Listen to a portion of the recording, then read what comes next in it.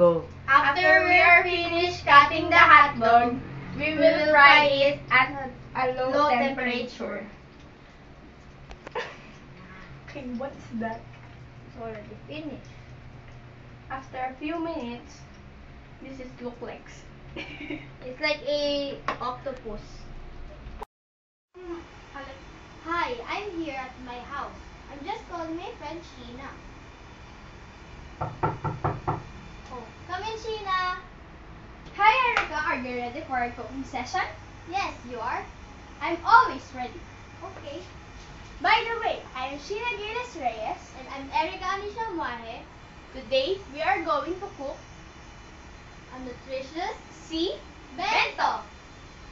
The ingredients are 1 whole cabbage, hot dogs, 1 whole egg but it's already sliced, carrots, 2 cups of rice, and for design, we have a marshmallow and choco. First, you will wash your hands and wash all the ingredients. We are done already a while ago. After After that, cut the hot dog. Go. It should be In form of cross. yes. 1 slice here and 1 slice here. And after that, it will look like this. See, it looks like a tentacle of the octopus. Then get a big bowl. It should look like this. Then put cabbage in it.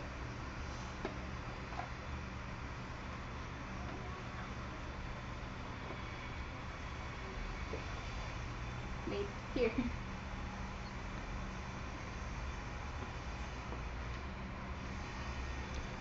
You will pull it.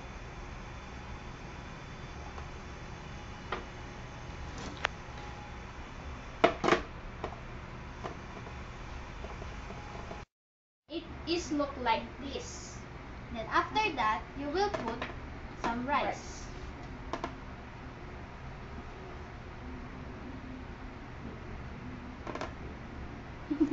It should be flattened.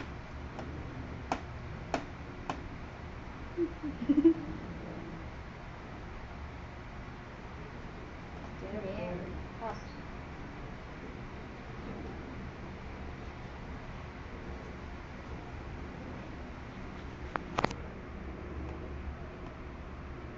Can I try? Yes. Can I try?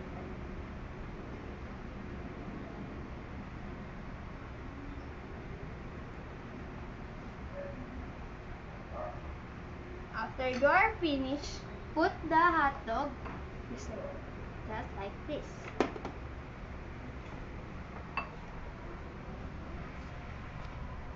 Look, it's like an octopus.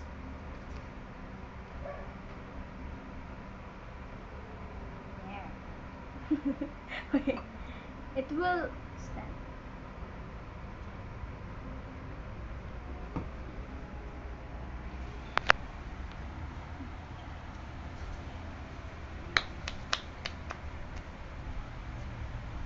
And then put some carrot. And we will make it in a form of a star.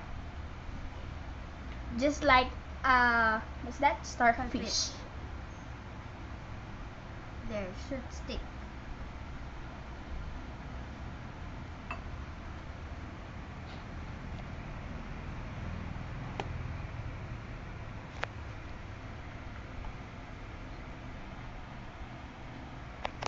Just like that. Cut. Just Go. make a crab just like this. You will cut the hot dog like this. Look.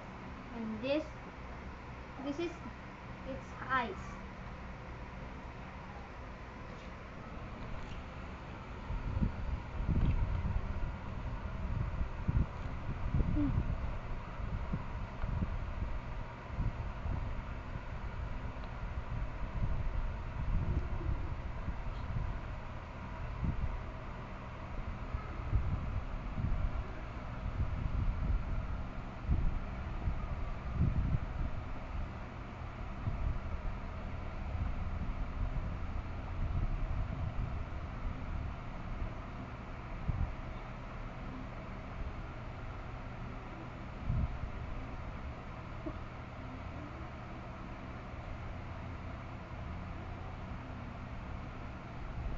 Oh,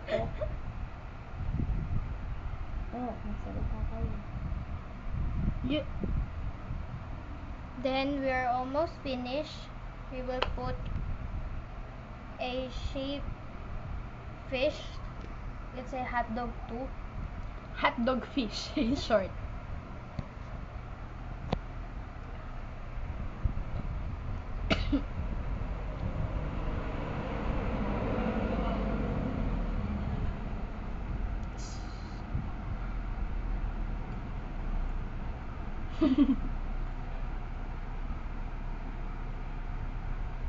Then place the egg at the side. Just look like a sun.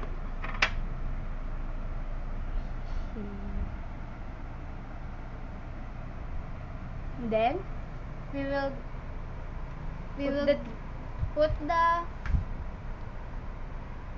and one piece egg here. yes. At the side. Then Then we will put choco. to make ice, Yes. marshmallow first. You will cut the marshmallow like this. Look.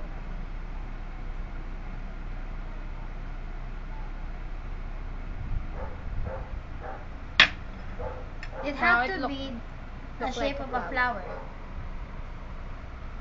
Then Like you that. will place here.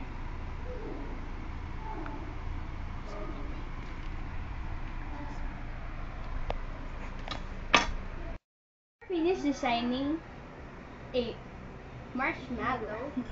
Then we will put choco Finally, on the sun. we will put We will choco. make it a happy face. Oh, why?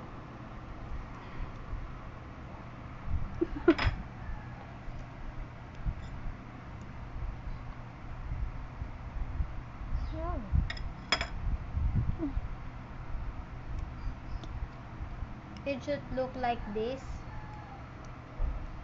And then we will put it a smiley face. Also the octopus.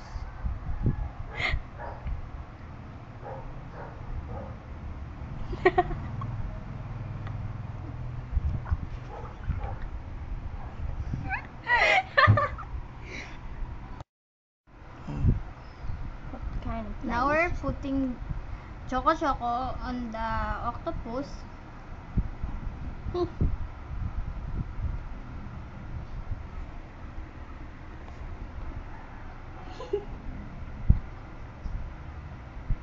I know it's a little bit hard. But you can do it.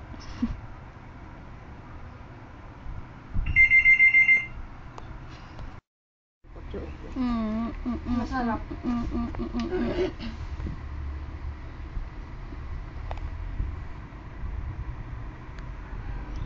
Why can Now it's almost finished. You will see the finished product of our work.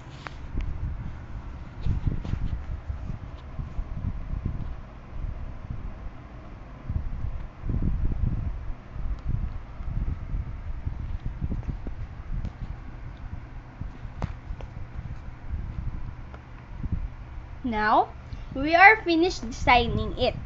Now it looks like this. I know it looks like hard, but it is easy, and you can Do this at home. Finally, we are done On our nutritious bento. Enjoy eating. Yes. Thank you for watching. Subscribe us in YouTube, please. Thank you. Thank you. Sarap ba? Yes, it's delicious. Hi! Wow! Wait! Wait. Ako. It's nutritious. Yes. Diyasan. You will be jealous. Can I have some? No. It's only ours because we made this. It's so hard to make. Who pays for it? This is not. You can eat. I can eat too. I want that one, no? That's my mother. Marshmallow. Okay na? Yes. Hi, we are here at my house. I'm just waiting for my friend Sheena. Oh, come in, Sheena. Hi, Erika. Are you ready for our cooking session? Yes, are you? I'm always ready. Okay, let's start. By the way, I'm SHEENA REYES. And I'm ERIKA MUAJE. Today, we are going to cook A nutritious Bento. Our Our ingredients are one one whole whole cabbage and hot dogs, one whole egg, but it's already sliced. and carrots. For two cups. design. 2 cups carrot. For design. 2 cups of rice. Choco. Then marshmallows. Cut mo na po.